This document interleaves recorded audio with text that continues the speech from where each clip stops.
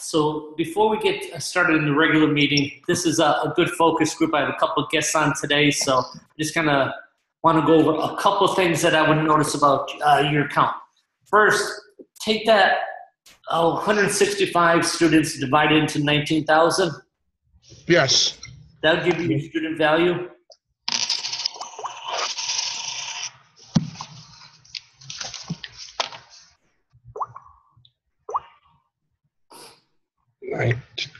$19,800. So student value is divided by the active students, which shows us how much each student's paying average per month. Not that they're paying that, but that's how the school calculates student value. 120.20, so that's low. Okay, so Michael's at 120. So when you start looking at his numbers, and I'm trying to help him, give you some guys some ideas also. He's teaching, and Tom Baker's teaching. Tom Baker's charging, I think, $135 a month. What are you charging? $135 for our basic program. Okay, so they're charging basically the same price. Tom is getting $180 student value, where you're getting $120 student value. So you can imagine if you increased $60, now you'd have 165 people paying $60 more. Not that they're actually paying more, it's just right. How we do the calculations. Now, just knowing Tom very good, I know he did really good on retail. This past Saturday, I was at his school. He came out with a new T-shirt. In fact, if you can see his picture on the screen, it's right behind him. He sold 200 of those T-shirts at graduation. Wow. So 200 T-shirts at $25. We're talking $5,000 in T-shirts. So that's huge. He also had testing. So when we start looking at your numbers, the first kind of thing, like we talk about red lights on your dashboard. If I know you're grossing 19 and you took 14 in from your check, there's money to be had from down payments, paid in fulls, renewals, upgrades, upgrade paid in fulls, events, and all the rest of the income generators. So this is the month that you should kind of look at that. You have one or two, just one person doing an upgrade giving you $3,000. That's going to bump you right up to $22,000. You come up with some type of pro shop idea, some special event, and you can get that. So the whole kind of concept for this month, if I was you, is how do I double my billing check? How do I do $14,000 in-house? And that'd be your first thing. If you did that, I mean, you're going to be way up in like the $160 to $180 student value. Okay. But that's the first thing we look for. I know that Tom Baker's probably doing low to mid 20s in his billing check from ASF. The rest is done in-house. And that's the difference in the schools that do a high student value and a larger gross. So, I mean, for you doing 120 is not bad. When I first started working with Tom Baker a few years ago, his student value was $94. And so now he went from 94 to 180. So it's just a matter of going into a little of those details on how you do your billing. Okay. But you're really strong with 165 students. So if I'm sitting at a school right now, 165 students, thinking, what's going to happen if I increase the student value? Huge opportunities. So okay. You should see some jumps really, really quick. Okay. Let me share my screen so I can see it. Okay, so the kind of the goal for today's meeting is that we want to kind of go over the end of the month. It's the end of the third quarter. So every time we end the quarter, we just do kind of a checkup from the neck up. And the first thing is to review your stats. So if you're kind of watching this, you know, when I asked Michael a couple questions, he was able to get those answers for me. So I know he's keeping statistics either through his computer or on with his billing company software. This is a quote that we did at the beginning of last month. That which is measured improves. That which is measured and reported improves dramatically. So now that we know Michael is doing this in the school, we know that he's measuring things, and now once he reports it, now he can improve. So if you're not keeping stats, this is just kind of a reminder to keep stats. One of the things you may want to look at, and I thought this was pretty cool that Mike also had, he had how many people that inquired from his website. So I would find out how many inquiries I got everywhere. So on my website, people walking into my school, people calling me, just approaching one of our students, asking about what does it take to get involved into your school. Now from there, you want to look at how many people you actually signed up. Your goal would be 50%. So if I talk to 25 people, I should get 12 to 13 people to sign up. If I'm not even close to that, now I've got to look farther. It's like when your light comes on, it says check engine. Well, it doesn't really tell you what's wrong, but tells you you have something going wrong. Then you have to have it diagnosed. So if all of a sudden you say, man, all these people inquired, but half of them didn't sign up, there's something wrong. And this is what I'm going to suggest that you plan for October. Each week in October, because we just ended a quarter, I would like to have you review one of the major systems. So week number 1 in October, I'd like to have you review phone call inquiries. You may do this sometimes, but I want to make sure your entire team knows it. Week after that, we're going to go to how to make sure that our people that make appointments actually show up. So, we always have people that sign up for the classes and don't show up. So what we want to do is really work on the second week on how we can improve that.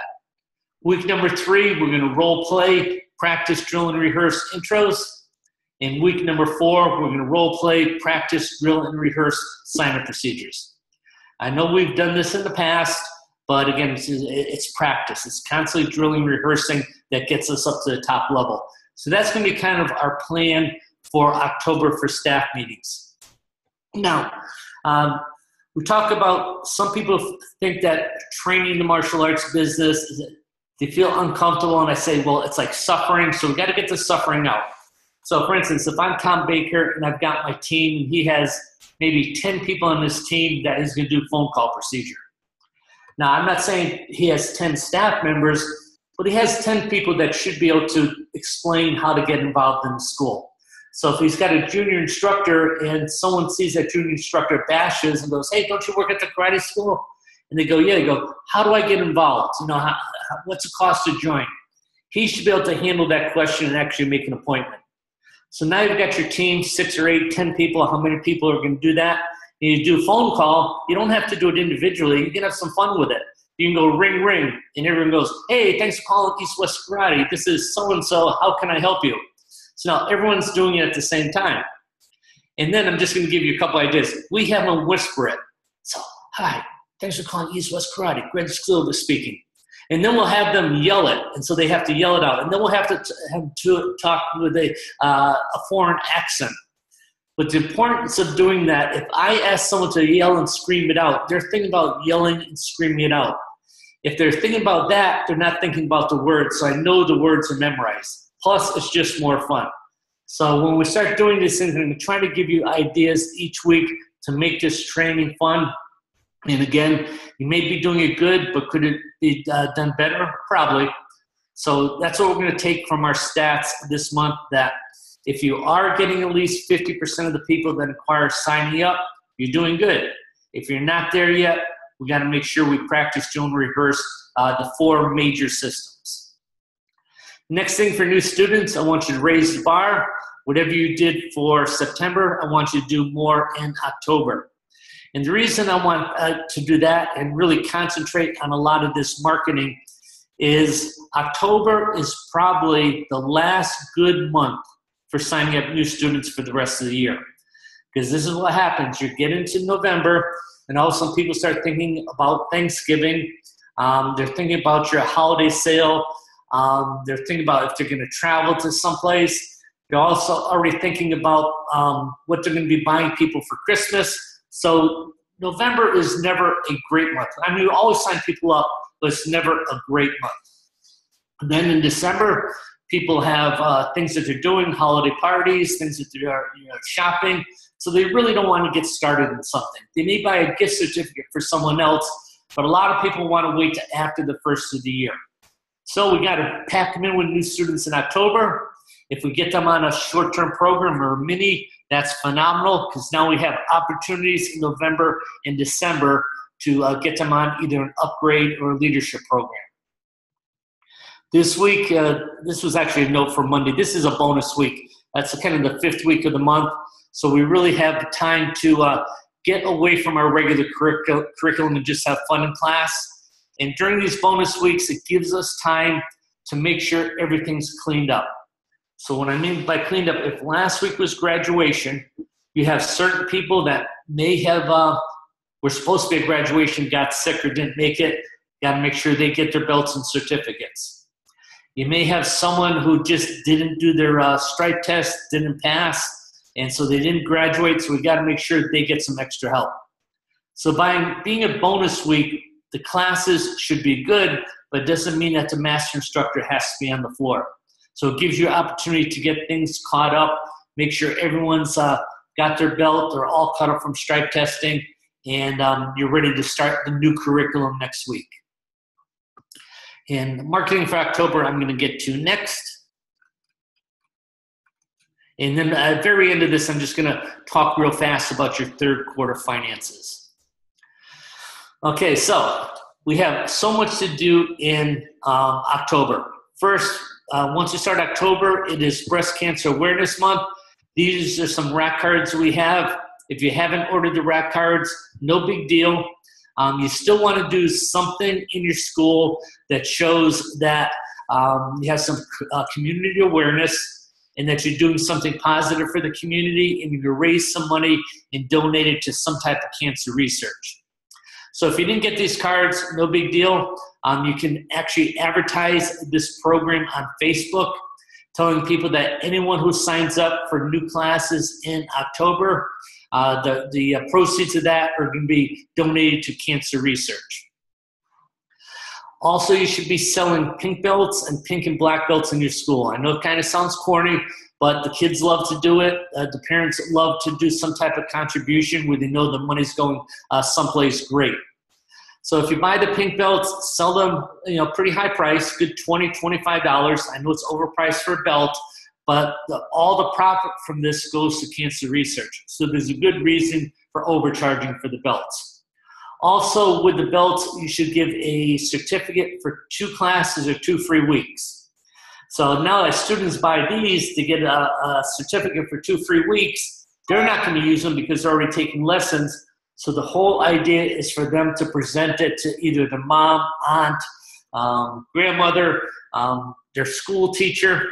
So now you're selling these belts, you're raising money for cancer research, and everyone who buys one gets 2 free classes or 2 free months or 2 free weeks.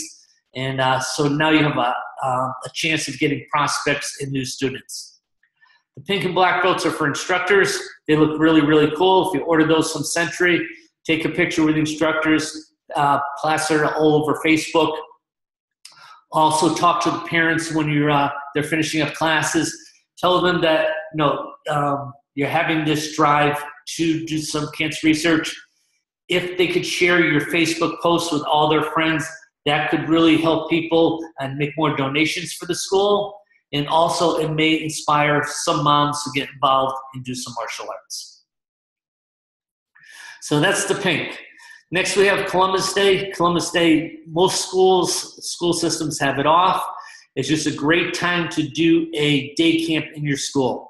What's nice about day camps, it's not a luxury for most people, it's a necessity. Meaning that there's a lot of parents that go to work, they don't want to hire a babysitter, they don't want to have their kids stay home alone, so they love to have them go to your school, do something positive, be around safe people, and be around positive people. So that's an event. If it's a full day event where the parents drop the kids off in the morning and pick them up in the evening, that's a $50 camp. I suggested that you do, because of Columbus Day, kind of around the world training. So when kids come in, your training is going to be divided up into maybe do some Muay Thai from Thailand. You can do some Taekwondo kicking from Korea. You can pick up a martial arts weapon from Japan, like nunchucks. If you want to do some boxing techniques, some BJJ, there's plenty of techniques you can use. Pick up like 6 systems. So that'd be the fun thing in it for the kids. They get to chance to train in all these different styles from around the world in a single day.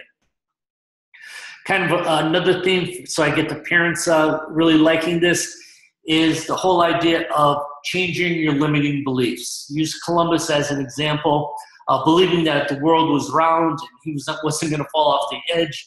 he didn't have any limiting beliefs, so he left short. So talk to the kids about that during class. So now you get something that appeals to the parents and the fun factor that appeals to the kids. It is also National Bully Awareness Month. So I started thinking about all the different ways we've tried to do anti-bullying events. One of the challenges we've had in the past is we do an anti-bullying event, and so it seems that we're targeting kids that are getting bullied. When you target kids that are getting bullied, sometimes they don't want to attend because it's going to make them feel funny. Other cooler kids in school may not want to come because they think they're going to be hanging around with all the kids that are getting bullied.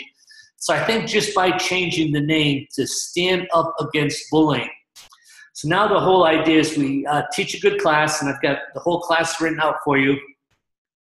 And the whole thing is not just what to do if you're being bullied, but what you can do if you see someone else getting bullied. How you can change the dynamics of your school by standing up against bullying. So when we're doing this and we're talking about this, we're really going to get a lot of parents on our side.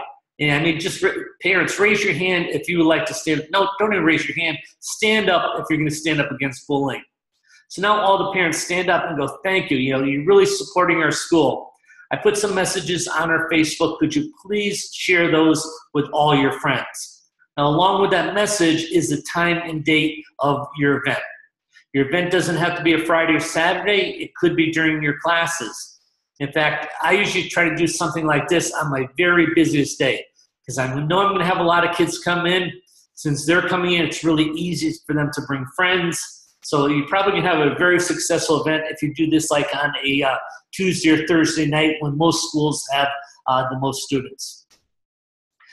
Now, to really push this home, I'm going to make sure that every class ends with some type of message about bullying. I gave you a website last time. Let's see if I can pull this up.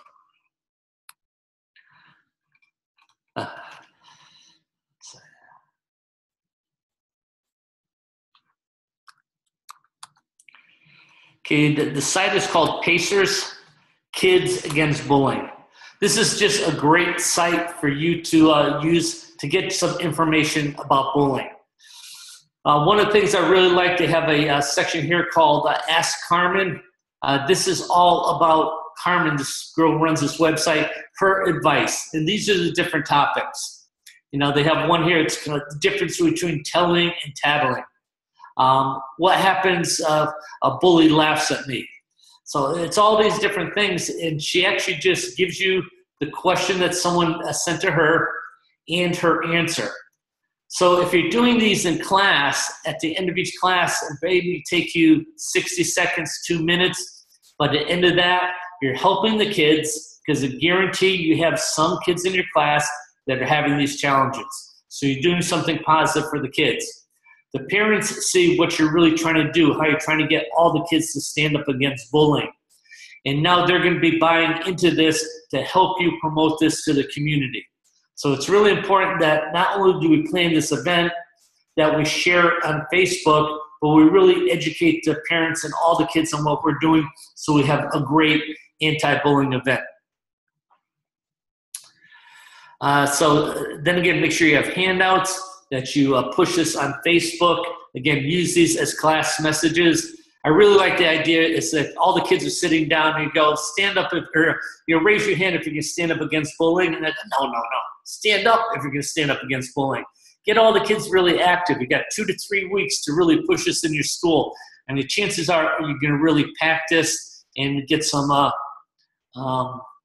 great publicity out of it and do something huge for your community. Then we have in the last week of the month, Halloween marketing. Now for marketing, this is one of those things that you should spend a little money on marketing for Halloween.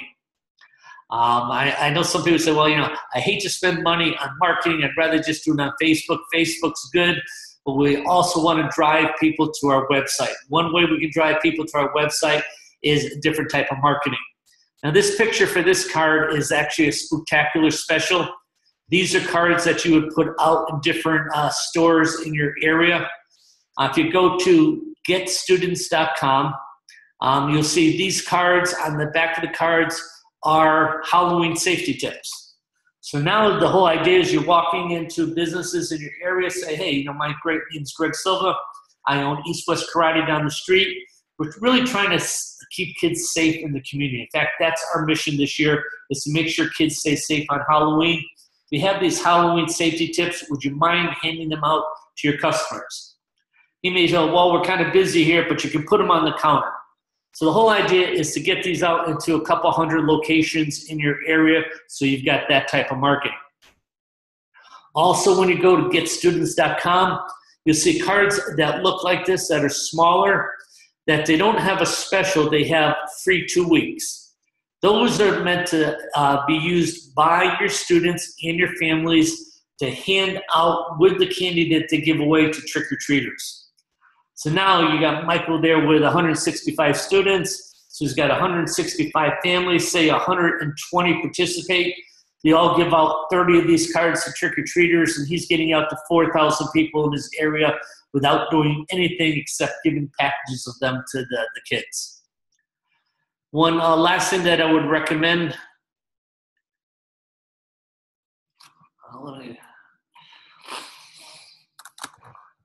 if you go to Get Students, again, we try to be consistent. So if we look at other Halloween things we have Halloween clings. So we have clings for your front window that will take up like an entire door. So your door has trick or treat. So now people that see the rack cards, see posts on Facebook, are getting these as Halloween trick or treat cards. They know it's your school that's putting this on. So again, try not to skimp too much money. I saw a good thing in Maya the other day. It says, if you want to save money on toilet paper, not your marketing. So in other words, there's things in your school that you're spending money on that you probably could cut back on. Putting back on marketing is not probably the smartest thing. Cut back on marketing, you cut back on your prospects, cut back on your students, you cut back on your growth. So if you need to save some money on some paper, some cleaning supplies, or do your mirrors yourself, but make sure you have a good marketing budget, especially for months like Halloween. I will send this to everyone. This is my idea of a class plan. So if I was doing the Stand Up Against Bullying, I have a class plan written out. It's a lot of physical activity. I don't want the kids just sitting there hearing stories about bullying. I want them punching, blocking, kicking, doing martial arts. I like to have them break a board. The whole idea about breaking the board is teaching them the difference between problems and solutions. If I'm teaching them a palm heel, and then I say, okay, we're going to break a board with the palm heel, the board is the problem. The board is the bully. We don't want to concentrate on the problem. We want to concentrate on the solution. So we're going to smash right through that. So now they're breaking a board with a palm heel. Really good fun for them. They can even write something on the board. Now they have something to go home with to brag to the parents. And then after all that, then we're going to talk about bullying. After we're talking about bullying, I would present a mini program, and I would just tell parents, hey, if you really love your kids, I would give them a belt. The belt I would give them is the yellow belt. Give them the opportunity to earn a yellow belt. It means so much. They're going to be setting a goal. They're going to be gaining confidence. They're going to be building self-esteem. They're going to learn how to be more polite, more respectful. So this would be your class, and I will send this out to everyone. In fact, I'm going to send a recording of this out to everyone too with the printed sheets, so you'll actually have the class. So again, marketing for October is just huge. Okay, last thing, hey, Tom Baker's online. This is a picture of the front of Mr. Baker's school this past Saturday. He had graduation. This was a really cool weekend in my town because I live in Mesa. Within our town, we have 3 United Professional Cornerman schools. We got Tom Baker's, Derek Frater's, and Adam Gilbart's. They're all within probably 5 miles of each other. They had graduations at different times Saturday. 700 kids graduated. Over 2,000 parents and friends watched classes. It was just huge. But this is what Tom Baker's school looks like during his graduation. There's people actually graduating inside. There's new people arriving for the new graduation. In the center of those poles, you can see a bounce house. The whole idea is his graduation is about celebration. The kids have already worked hard. They've taken their serious test. Now it's a time to have fun and graduate. So when kids come in, they do a little bit of martial arts, they watch a demonstration, they get their certificate, and then they go out on the sidewalk and celebrate. He has vendors there, business they work with that have like his rack cards, or that he does promotional booths. He allows them to set up tables. So they had all kinds of food, hot dogs. Guys there cooking hot dogs. They had a whole section of healthy foods. So it was just a great event.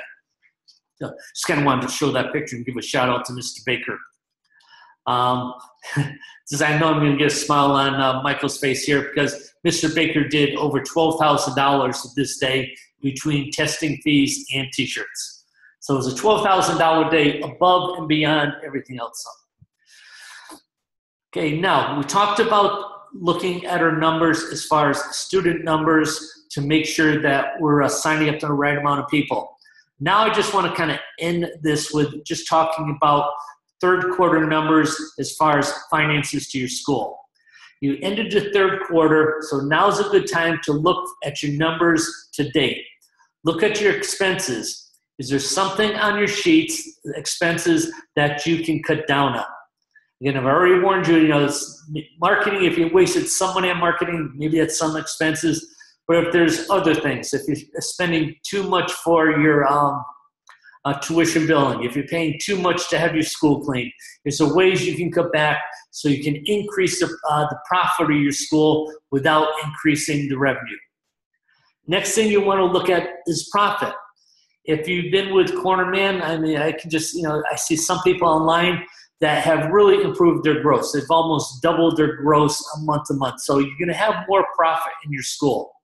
Now, with more profit comes some challenges, because the two biggest expenses in your school are savings and taxes. So when you start saying, well, I improved my gross by $10,000, that's great. Just remember that if that $10,000 is profit, $2,500 or more of that goes to the tax man. So as you start earning more, you have to make sure you save more. Save more for your savings and save more for taxes. Also, we want to think about investing. If we are going to save money and I'm going to put $10,000 away, how can I make sure I get more money than just the $10,000? So first thing, this is a good time to look at your accounting and even share it with your accountant. So your accountant can tell you what you have to do in the next 3 months to prepare for taxes. I've seen some schools that are doing really good, and all of a sudden the accountant gives them some creative ideas to defer taxes. Maybe it's putting money in an IRA account. It could be that your tax person's going to say, let's try to get a little ahead on your rent. If you pay your next year's January and February rent now, since you have a little extra money, that's going to be a bigger expense. You're going to show less profit. You don't have to pay for your rent in next January and February, so you're deferring some of those taxes for a year. So he or she, whoever your accountant's, going to give you some good ideas. Next thing, if you're saving, I'm kind of reminded of this because I was talking to Tom Baker's son, John. And John and I were talking about, he's making some pretty good money. What could he do? And he asked me a little bit about investing. I said, the first thing to do is make sure you have a retirement account. Because if you can put $6,000 in your retirement account, it's not really just $6,000, because that's a tax write-off. So you're going to save 25% on your taxes on that $6,000. So you're saving $6,000, but you're really benefiting about $7,200 because you're not paying $1,200 in taxes. So this is where we're talking about his first line of investment. So again, say, okay, what can I do to save on taxes? One way is to just save money in some type of IRA. If you're on this line and you're more than 50 years old, there's a great program through the government. It's called a defined benefit plan, which allows you to save as much as you want and not pay taxes. So just make sure you start educating yourself, because as we grow in business, I have seen some people fall behind on these things. All of a sudden, they're not paying their taxes, and it gets them into trouble. And we just want to make sure as you grow in your business, you also grow into a smarter businessman and a smarter entrepreneur. Last thing, if you're looking at your checking account right now, and all of a sudden you see that you have a surplus, now is the time to take your bonus. We take our bonuses on every quarter. When I say bonuses, theoretically, you should be getting a paycheck. Getting a paycheck every single week, taxes are taking out, you're living off that. Any excess money is staying in your business. Now, the thing about having excess money in your business, it's great, but at the same time, there's a liability there. So if Mr. Baker's got $100,000 in his school checking account, someone has an accident in school, sues the corporation, now he's liable because he has that $100,000 that someone could take. If he puts that in his personal account, then the corporation's going to shield him. So just saying that if you have excess money in your business checking account, this is a good time of the year to take some of that, put it in your personal account. If your school ever needs it, you can always give a loan back to the school. So again, this is bonus time. Some of you may be saying, I'm not ready for bonus. Okay, maybe December you will be. But it's the same thing in December. December, we kind of zero out our checking account. We put it in our personal account. Again, we want to shield ourselves from liability. But I'm not a tax expert. I can just give you some things that I know. But one thing I do know that this month I will be talking to my tax advisor, my accountant, and show him what I've done so far this year. So if I have to make any adjustments, I have 3 months to make those adjustments, and I highly recommend that. So that was a lot of stuff in 40 minutes. Tomorrow there won't be one of these meetings because I'm going to be going to Doug Bertrand's. We're going to be doing Instructor College this weekend. So there'll be no Thursday meeting, and there'll be no Monday meeting next week. So sometimes you go on Monday. I'm actually moving on Monday, so I won't have internet. I'm going to be kind of closed down for that day. Everything will be back to normal on Tuesday. Any questions? We had a good group today. Thank you for participating. If you have any questions. I have a question, sir. Yes, sir. I spoke to Mr. Storm yesterday, and I'm probably going to be doing that marketing thing he's doing with the that he's working on. Yes. How does that? I didn't get to ask him. Does that line up with everything that you guys are doing? I figured instead of trying, like a lot of times we do a lot of events that me and my wife do, and I think I want to just do what you guys are doing. I think that'll make it a lot easier. But does what he doing lines up exactly with what the marketing that you're doing for the month? Yes, because before we start this, Mr. Storm and I go over everything, make sure that I'm supporting everything he's doing. He's supporting everything I'm doing. Perfect. What he's going to do is he'll manage your Facebook accounts. And so he's going to give you some things during the week that are just stories, that are educational stories that parents may want to share with their friends. Okay. We're doing things like the breast cancer awareness. He's going to be sending out emails for that, and then he will boost that. So it's going to be going instead of just to the people on your Facebook that are friends, but he's going to boost on your community, so it's going to go to thousands of people. Okay. Great. Thank you. Then you just set up your budget because he's just going to ask you how much do you want to spend per month. Okay. So you're going to have to decide if you want to spend $10 a day. Just as a guideline, Johnny Ahmed, who you know is one of our clients in Canada, and he's just doing great, he spends between $300, about $300 per month on Facebook advertising. Okay. So I would do that. I may even start off a little stronger, especially because I want to get as many people as I can in October. So it'd be really nice if you can take that 13 students and change it to 26 students for October. Okay. All right, sir? Yeah, it sounds great. Thank you. Thank you.